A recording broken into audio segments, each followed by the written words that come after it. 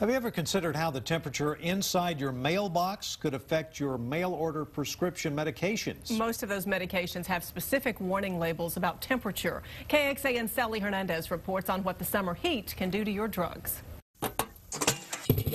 Hi, this is Scott. It's about 5 in the afternoon right now, and we're going to check and see what the temperature in the mailbox is. Meet 34-year-old Scott Harper. Scott's dilemma, his mailbox, sweltering Texas temps, and mail order prescriptions. One expert with Texas Tech's pharmacy school says it adds up to potential trouble. I would definitely encourage people who are receiving these medicines to inspect their medicines as much as possible. The average room temperature is what most products are listed at to be stored. Okay, so that would be around 74 degrees.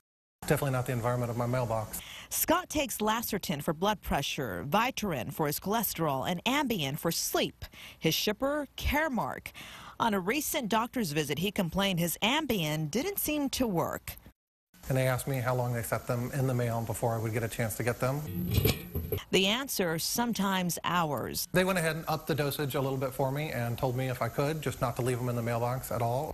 The Postal Service is just dropping these medications off on front porches or in mailboxes where, you know, a lot of times you've got temperatures that are really, really high. Many bottles have fine print saying store at 20 to 25 degrees Celsius and 68 to 77 degrees Fahrenheit. Others say store at 77 degrees with excursions permitted between 59 to 86 degrees Fahrenheit. But what is an excursion? The amount of time's unclear. Scott says his doctor believed the heat damaged his pills. They had seen in the past that some people had reported they don't seem as effective. As for the temperature at 5 p.m. 123 degrees. And he checked for us again.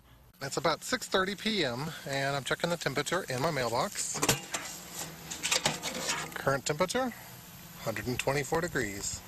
As for heat-related problems, Scott's shipper Caremark, we have not seen a dramatic increase in the amount of returns because of damage caused by heat. Sally Hernandez, KXAN News. Some of the best advice, experts say, get your prescriptions the minute they hit your mailbox if you can, or see if you can pick up your 90-day supply directly from the pharmacy. It is an option that Caremark, for one, offers its customers.